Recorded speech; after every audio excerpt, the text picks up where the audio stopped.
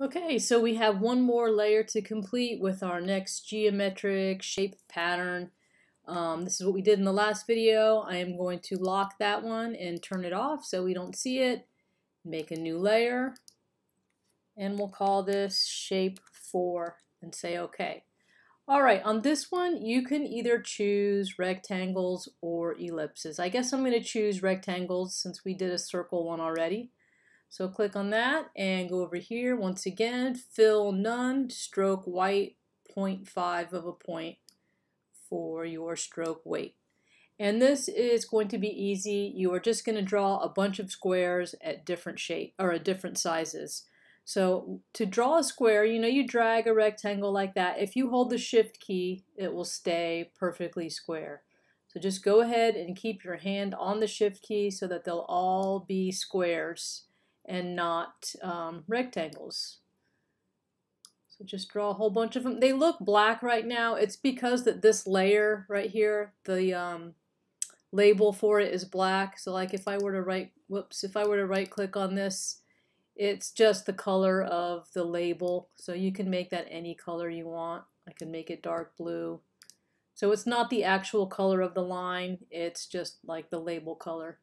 Alright, anyway, so I'm going to keep drawing a bunch of different squares, make some of them big, some of them small, some of them intersecting, maybe some freestanding.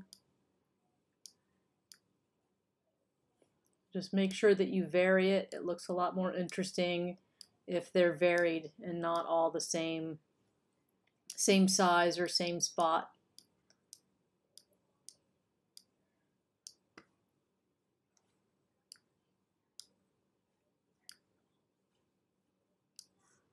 Actually, I don't like that one being there. I'm going to move it a little.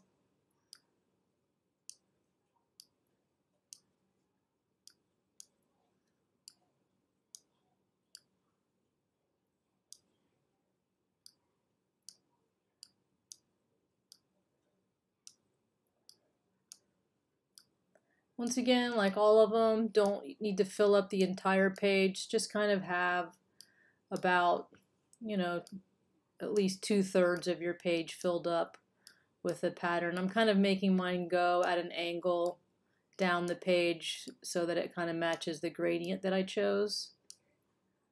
Alright, so that's almost enough there. Maybe put a few more here at the top, some small ones. The more variants and shapes you have, the more interesting it looks. You don't want them to all be the same size. You can have some spread out too, like some that are far away from the group.